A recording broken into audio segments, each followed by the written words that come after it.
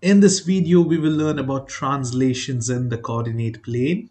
Here we have been given the point Q, that is 4,2, and the translation vector, it'll be in the diamond brackets. You can see these pointy brackets, they're called as diamond brackets, and that is the translation vector.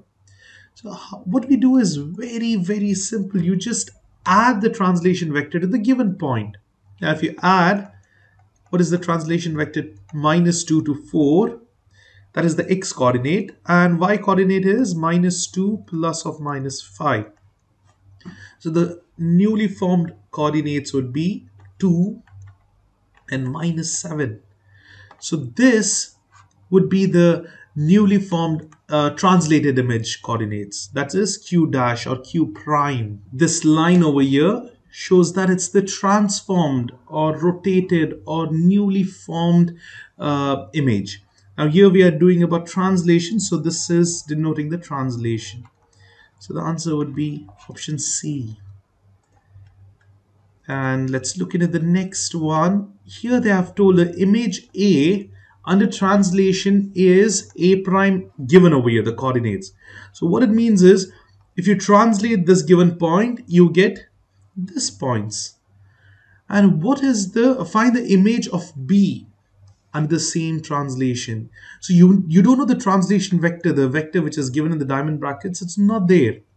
But you have to translate this in the same way the A point is translated. So we know A originally was -3 plus some unknown value x was added to it, and then the answer was 6. So this is the translated image. So what is x? Here if you just take -3 to the other side, it will be 6 plus 3, x is 9. So in the translation vector, the x part would be 9. What is y? The same thing we do. It's -5 plus y, that is equal to -1. So y would be equal to, it'll be +5 minus 1, it's 4. So here we go. It should be 9, 4, and that's not the options. That's not the correct answer. We need to translate this now. So what happens here? It is 3 plus 9 and -2 plus 4.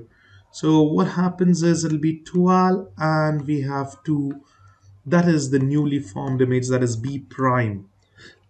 And here we go. That's option D. That's how we solve this, 12, 2. Same thing here, just add up the first x part with the x part of the translation. So -3 plus 5 would be 2, and here it's 0. 2, 0 will be the answer.